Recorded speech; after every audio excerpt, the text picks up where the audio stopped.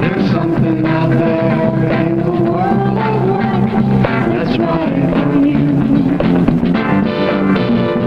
There's something out there in the world of work inside for you. There's something out there that's bound to make it. Think of the choice that we try to take it. There's something out there waiting in the wide world. The world of work. Reach out and take it. The world of work. Reach out and take it. The world of work. Reach out and take it. The world of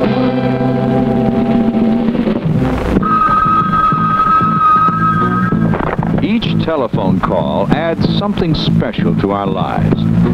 It may bring the information we need to close out a business deal, or it may bring a warm feeling from someone special. Families rely on telephone calls to keep them in touch. Businesses use telephones to make new sales contacts and place orders.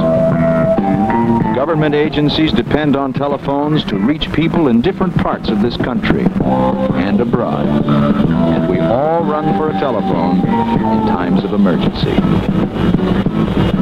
Special telephone hotlines connect major capitals of the world, and commercial systems accommodate dialing persons overseas almost as easily as dialing persons down the street, or calling any of the nearly 150 million phones in the country. So you see, the telephone plays a vital part in everyone's daily life. Perhaps you'd enjoy working in the industry that makes it all possible.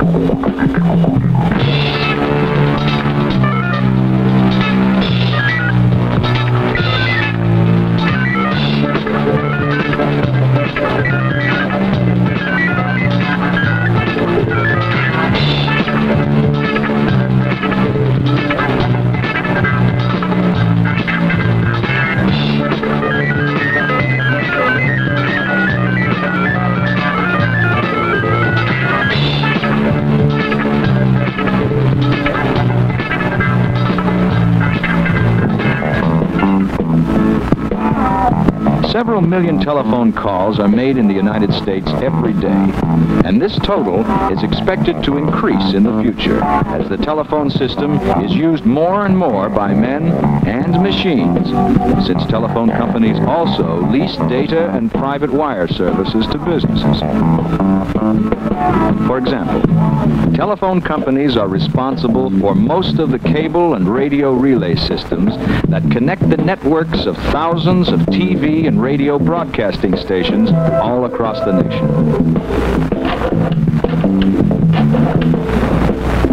Behind this service that Americans have come to take for granted are more than 1 million workers. Oh, good. I was afraid I might have missed you. There are operators who make connections, assist customers, and give telephone information. Telephone craft workers who install, repair, and maintain assorted telephone equipment. Clerical workers who keep records of service, prepare reports, and send out bills. The industry also includes business and sales representatives, various kinds of professional workers who keep operations running smoothly, and workers who maintain buildings and vehicles. These are the workers of the telephone industry. Maybe there's an occupation here that's right for you. The workers most readily identified with telephone service, the operators, make up about 26% of the industry, and most work for the telephone companies. Approximately 85% of all local and long-distance calls are handled automatically, so operators are assigned to run sophisticated equipment and are given specialized assignments. Directory assistance operators look up and provide telephone numbers.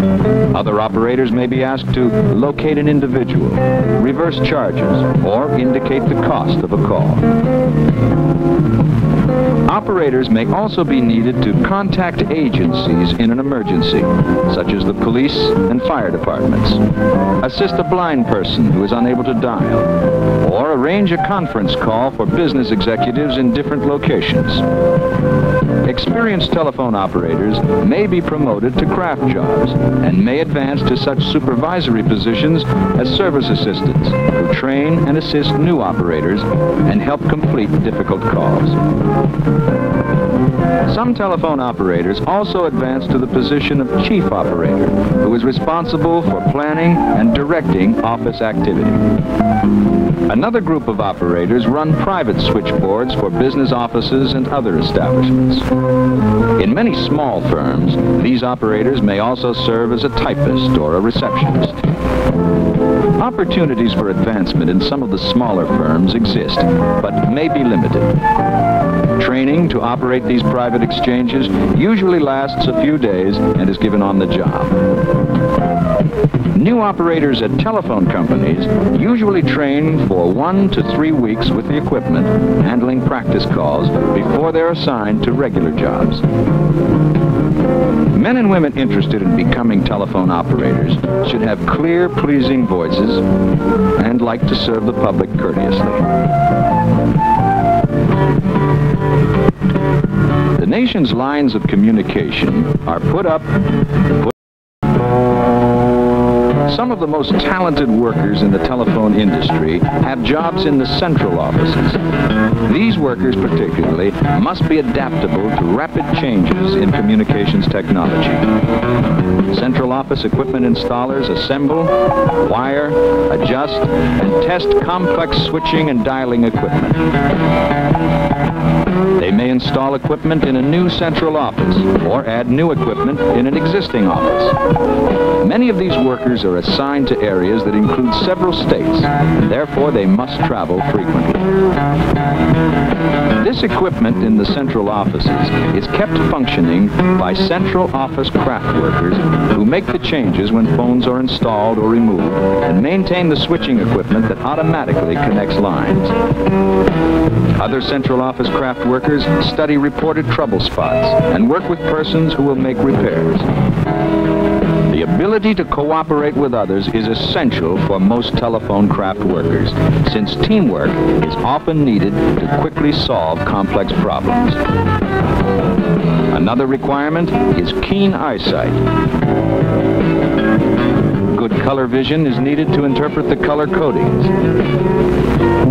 Of course, craft workers need office support and clerical help. There are several kinds of clerical jobs. Central office clerks keep payroll and attendance records and make up work details.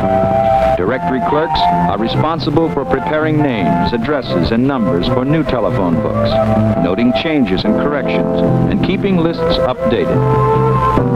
Many clerks type, but they may also operate equipment such as key punch machines or computers. Other clerks serve as receptionists and cashiers. Nearly 1/10 of the industry's employees are business and sales representatives who sell new communication services and equipment, directory advertising, and handle requests for installing or discontinuing telephones. Diplomacy and courtesy are important in these jobs, and the people who fill these positions, some of whom are promoted from within the company, are chosen for their personableness, intelligence, and ability to communicate well on the phone. A growing percentage of the industry is made up of professional workers, such as accountants, personnel workers, public relations staffers, computer systems analysts and programmers, and lawyers. Many of the professional workers are in scientific and technical fields, such as draftsmen and engineers.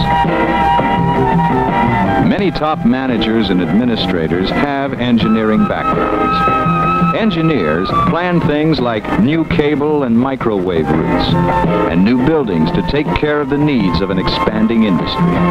The industry is so large that it needs thousands of workers just to maintain and operate its buildings and its fleets of vehicles. Workers in this category include mechanics, carpenters, painters, plumbers, electricians, and janitors, and guards. In the future, the need for telephone service will increase because of a rising population and greater demands for the transmission of computer-processed data and other information on telephone company lines. But employment is not expected to rise as rapidly as service. Because of direct dialing and other technical innovations, for example, the number of operators will not increase significantly. Other mechanical advances will limit employment in such jobs as line workers. On the other hand, new technology is expected to increase the demand for such workers as electrical and electronic engineers and computer programmers and systems analysts. However, there will continue to be openings in telephone occupations all across the country, from large central offices in the middle of metropolitan areas to small services in rural towns, with companies that are part of a nationwide Bell system, and with more than 1,700 independent telephone companies. Wages are comparable to similar work in the community. However, many telephone workers frequently receive extra pay for shift work or for overtime.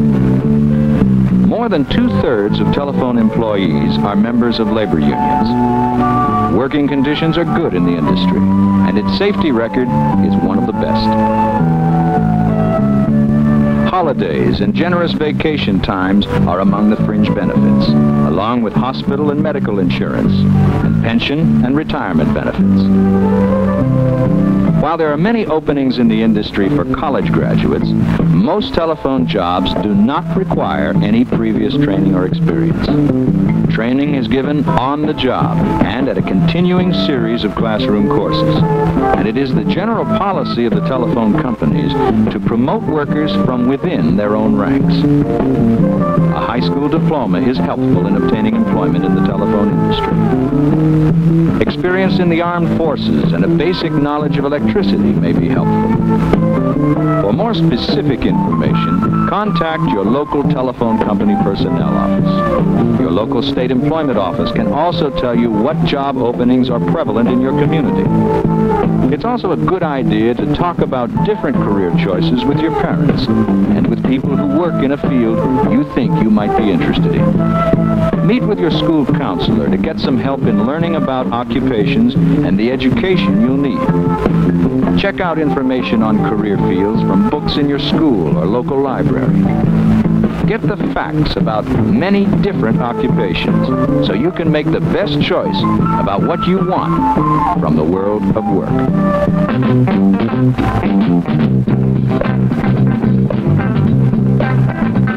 There's something out there in the world of work that's right for you. There's something out there in the world of work inside for you. There's something out there that's bound to make you think of the choice that we try to take you. There's something out there waiting in the wide world. The world of work. Reach out and take it. The world of work. Reach out and take it. The world of work.